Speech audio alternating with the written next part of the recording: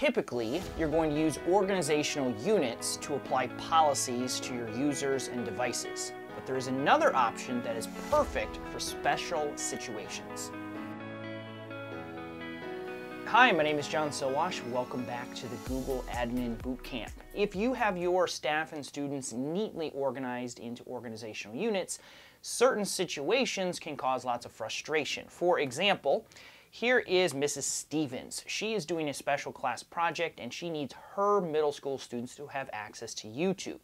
Normally, middle school students can only watch YouTube videos that are assigned by the teacher, so we need to create a policy exception for her students. Mr. Lewis teaches high school algebra. His advanced algebra class needs access to the Equatio extension, but we don't want to break those students out of their normal organizational unit. And finally, this is James. Unfortunately, James has uploaded an inappropriate profile photo to his account. We need to restrict James so that he cannot edit his profile information anymore. These are all situations that would typically require us to create separate organizational units to apply these various special policies to accommodate these requests. But there's a new feature of the Google Admin Console that lets us use Google Groups to apply certain policies. Let's check it out. I'm going to jump into the Admin Console, and we're going to fix Mrs. Stevens' YouTube request first. So I'm going to go into Groups over here on the right, and we're going to create a new group. Call it whatever we want. We'll just call it YouTube for Stevens. We'll give it the same email address. I do think it's important to give it a nice description so that if you have other techs who are working in the Admin Console, they'll know the purpose of this group. YouTube access for Mrs. Stevens middle school students. All right, we got that set up.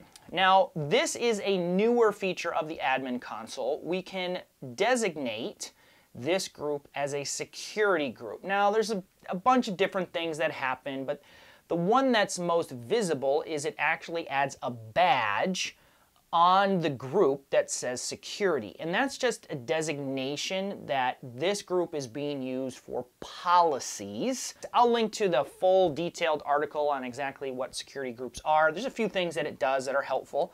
I'm going to hit next. And I'm going to make this an announcement only. No one should be communicating. I don't need anybody emailing this group. It doesn't really even need to be visible. Only invited users can join. That's all good. Hit the next button. No special membership restrictions, and I'll create that group.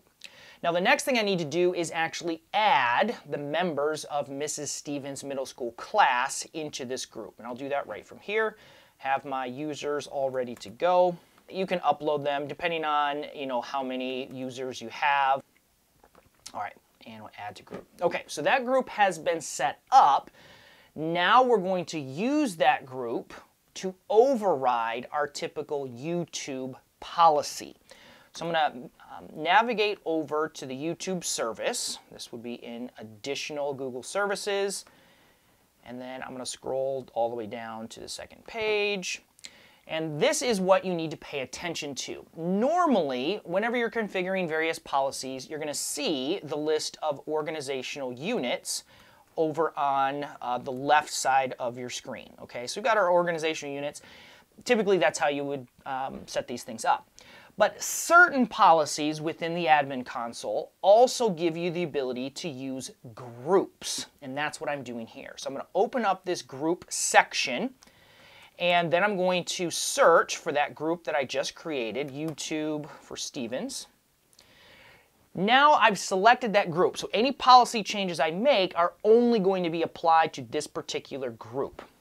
And so now I scroll down to YouTube. Typically YouTube is off for students. I'm going to go ahead and turn that on, but it is only going to apply to the members of that particular group. Group settings override organizational unit settings. And this is very helpful when you have these special policy distinctions. Now, there are some restrictions and limits to when you can use groups for these policy type changes. Generally speaking, you can use these access groups to enable a service, but you cannot use them to disable a service. So in other words, I can't use this to turn off YouTube if it was on for everyone, generally speaking.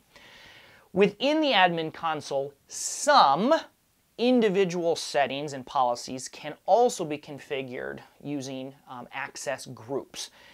It would be way too long and complicated to list all of them. Essentially, as you are browsing through the admin console, if you see this groups option on the left side right above organizational units, then that means that particular policy, that section of the admin console can be configured via group. A good example is actually YouTube. Not only can I turn on the YouTube service using groups, if I open up YouTube and go inside of those YouTube policies, I can set restrictions based on what type of video students can watch, who can approve videos, things like that. Let's take another example. Okay, let's talk about the need to provision a Chrome extension to a particular group of students. So I'm going to browse again into my devices, and then Chrome, apps and extensions, and then users and browsers. So this is where you would typically, whitelist, blacklist, provision, push your Chrome extensions. I see the Google Groups section, so I know that this is possible. Okay, so I've selected my special group. Then I'm going to go ahead and add a new app. Search for Equatio. Select that application. And now anyone inside of that Equatio group will have the ability to install that particular extension. And I can, typical rules, force install, pin, block, restrict, I can apply that. This also works for Android applications as well, which is great. We had talked about James, who changed his profile picture inappropriately. And so I'm going to show you how you can use these group policies to place certain restrictions on settings as well. Now, this setting is located in Directory, and then we go into Directory Settings. And this is where we can configure if you can change your picture, your name, gender, working location, all the profile editing. Okay, so I'm going to click on Profile Editing, and then here are my check boxes. And once again, I see the groups designation. So I'm going to select James is Naughty. It's my Google group. And then once that is selected, I will deselect whatever options I want to allow. Okay, so he will no longer be able to basically edit any aspects of his profile. And we're done. So you can use Google Groups to turn on services and provide certain policy restrictions, which is very helpful, keeping your users in their respective organizational units, your graduation years or whatnot, which is awesome. Now, if you're not familiar with organizational units, or if you don't have a good setting in place, definitely check out this video up here, which will walk you through the importance of OUs and how you should set that up in a K-12 environment. If you're interested in more Google admin tips like this, I'd also invite you to join me for the Google Admin Bootcamp, my comprehensive training on using the Google Admin Console to manage your users and policy settings.